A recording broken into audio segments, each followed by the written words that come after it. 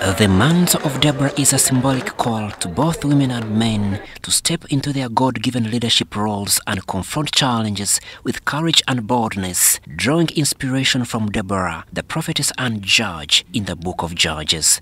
The Mantle of Deborah, I mean, when people hear Deborah, it's very easy to think it's all about women. But like I mentioned before, Deborah did not fulfill the mandate herself. Deborah partnered with a host of men. So it started with one man, Barak, but then she partnered with the thousands of male army in Israel. So the Mantle of Deborah, yes, empowers women to arise, but the Mantle of Deborah has room for men. So it's not just about women, men are invited.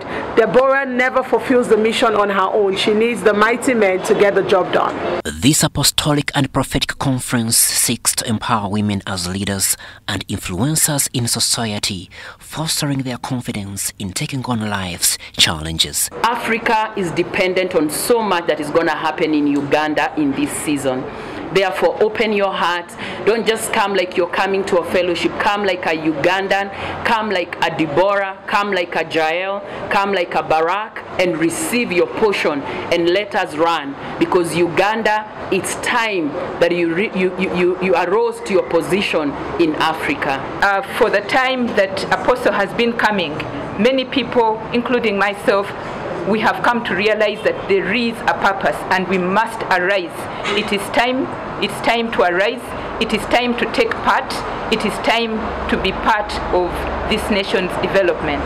The future of Uganda depends on each and every one of us. The vision bearer, Apostle Iseganegba, who has already jetted into the country, emphasizes that this is an ordinary conference gathering. At tomorrow's Mantle of Deborah, the Spirit of God, by the Spirit of prophecy, is going to be calling forth, anointing and commissioning people that God will use to lead certain sectors in this land. The next kind of people that God will usually cause to arise when it is time are the watchers. I believe that in this season, God is raising different categories of watchers over this nation.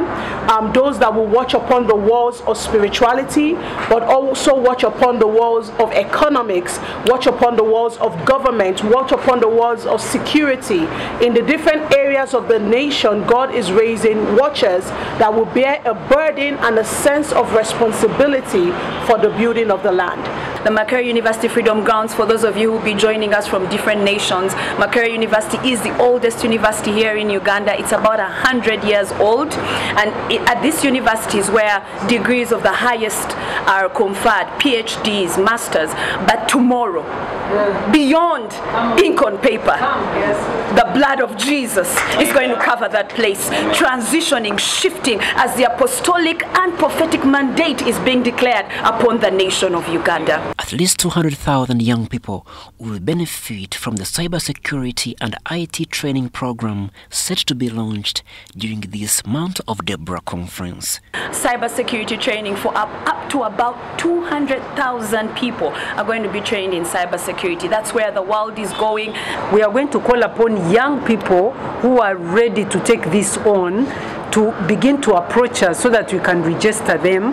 It will be formally launched. We are launching it tomorrow, but there will be a bigger launch in May. The conference will also extend to Mbara, where another session is set to take place at Holy Spirit Fire Church. Crispus Arinitwe, UBS News.